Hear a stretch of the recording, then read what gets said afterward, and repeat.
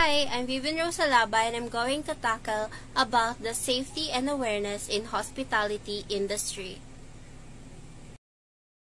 Anyone can experience minor to major symptoms such as having a fever, cough, tiredness, loss of smell or taste. Less common symptoms are sore throats.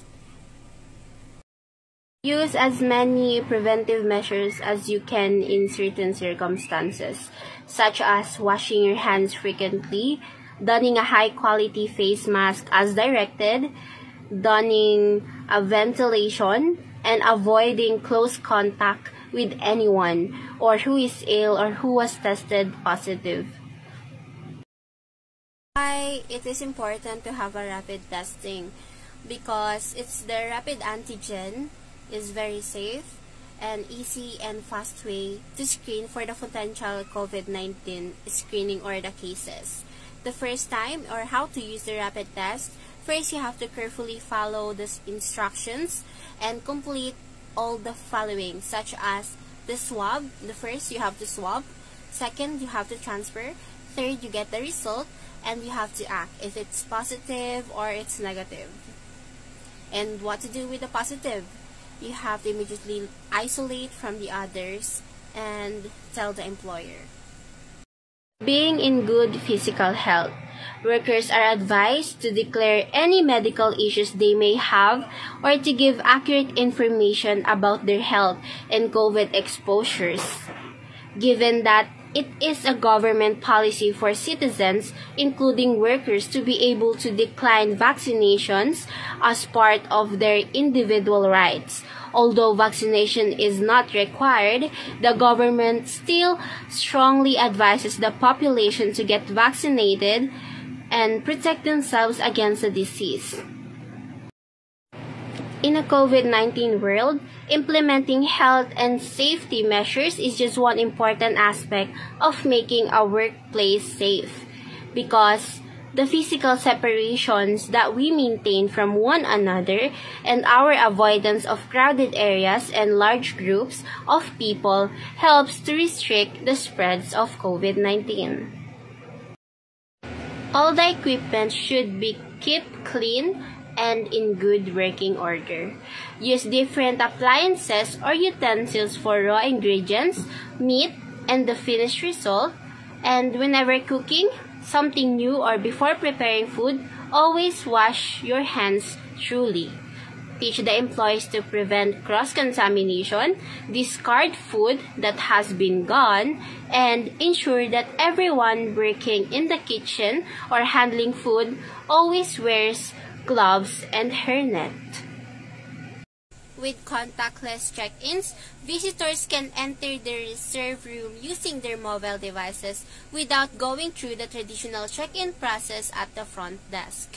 And enable your concierge and front desk staff to provide guest contactless hospitality by sending them confirmations of their reservations and also an email. As a result, there are less face-to-face interactions.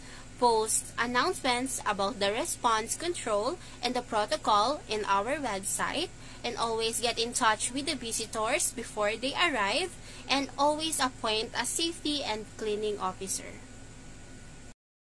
Beyond only contactless check-ins, some hotels also allow visitors to utilize their mobile devices as digital devices, because digital keys offers guests a completely touchless experience, which is a very persuasive tactic to entice tourists back to their hotels.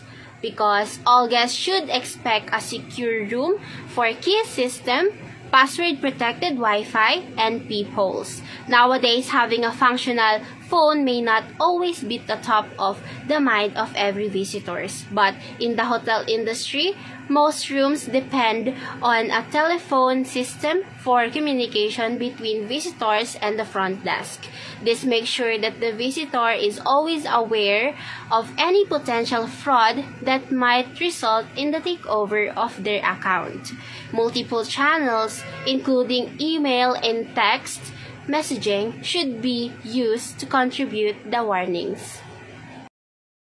these instances have been primarily impacted by the coronavirus in two ways. It has been first in the scene of a typical employment lawsuit. Consider a hypothetical situation where an employee alleges that they were terminated as a result of reporting the illegal actions of the employer. 2019 may have seen sexual harassment as the prohibited behavior. Now, the employer's violations of law governing workplace safety regulation may be the subject of the unlawful conduct.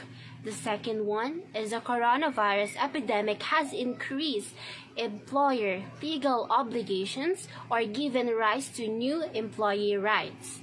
An employee may launch a lawsuit against the employer if they believe that these recently acquired rights or legal obligations are being infringed by the employer.